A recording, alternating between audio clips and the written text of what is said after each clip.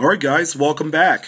Switching gears, we're going to talk about more silver. Silver can be cheaper of a investment at this point, so there are a lot of great deals to be had out there, specifically in foreign silver. And today we're going to talk about Mexico's earlier silver during the 20th century as a commodity to buy if you're running up short on things like Morgans, various half dollars like Walking Liberties and Franklin's. I know a lot of outlets are selling out of the scrappy stuff, and even if they were selling at a huge premium compared to what their respective melt values were. So let's take, for example, the Walking Liberty half dollar right here, 90% silver. Okay. It is what it is. We're all used to what this coin is and what it represents in the marketplace. They cater to bullion stackers, people who just want to get into silver as cheaply as possible, or they cater to the collector, the people that want the earlier dates, the very scarce dates like the 1919, for example, and the 38D. So they cater to a wide range of collectors, and the base can be larger today. And with the price of silver, it's a lot more attractable buy today, and it's still the most attractive coin out there in my estimation. So that's what the Walking Liberty half dollar is like. So what's a suitable type of coin in Mexico's earlier 20th century series? Well, let me show you.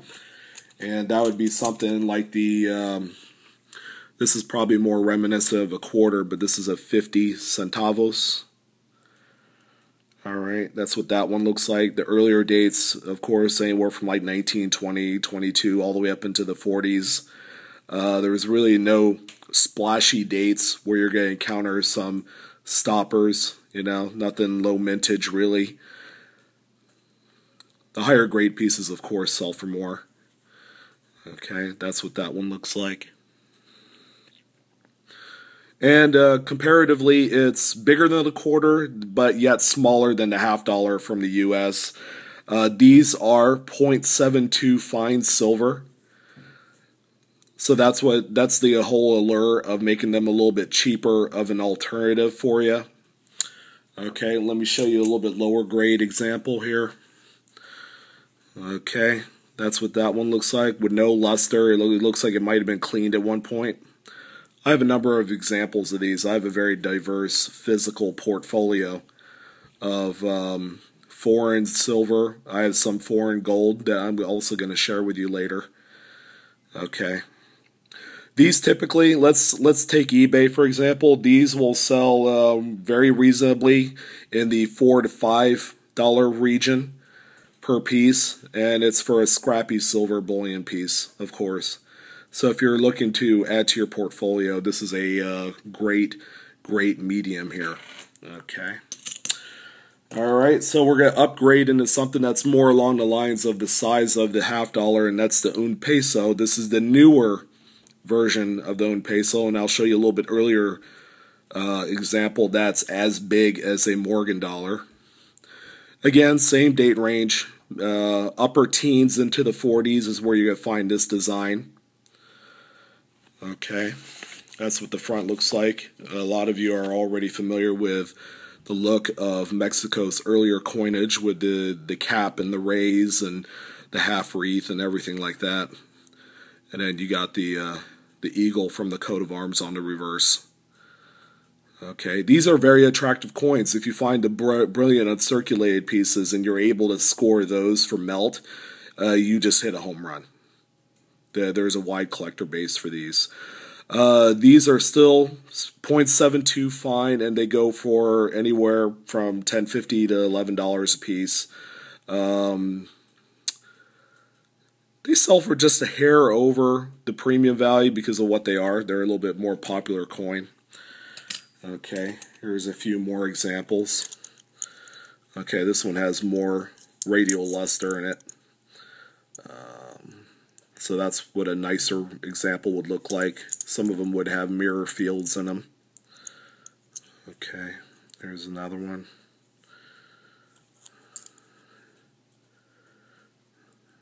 So the date on that one's 1927, by the way. And there was a 1920. It's a nice way to add to your portfolio. And let's talk about the bigger un peso that existed in the earlier teens. Okay, so here's your Morgan dollar, your standard Morgan dollar size. Here is the larger un peso for comparison. Let's see how successful I could get this side by side here. Okay, that's what that looks like. I put them one on top of the other. The Mexico coin is just slightly bigger, but it looks thinner as well. So we're still talking 0.72. If you find a cull version of these, they sell right around the $20 range. Very attractive design that was used on this coin. Okay, you guys are familiar with the reverse on there? Yeah. The collector grade versions of this coin will go $50 and up. Like this particular example right here, this is not a scrappy piece because it's like AU. That's an AU grade right there. It's got lots of luster. This one's a 1913. There are some stopper dates in this that go into the hundreds of dollars the earlier you go. So that's Mexico coinage. Before we go, let me show you a couple more of these larger un pesos. This one, a little bit more worn.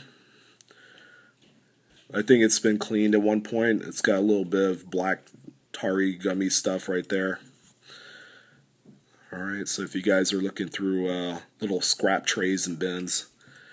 Okay, here's a really nice example right here. This is a 1910. And see the luster just beaming right off of it. So I'm trying the black backdrop, and I'm trying to get the lighting just right so you could see the luster real nice on these. Okay, and I have another example right here. You know, looks like it's been cleaned. So that's the Mexico earlier coinage, the bigger coins, the silver. If you guys have any questions, comments, please feel free to comment in the section below. And thanks again for watching. I'll talk to you guys soon. All right.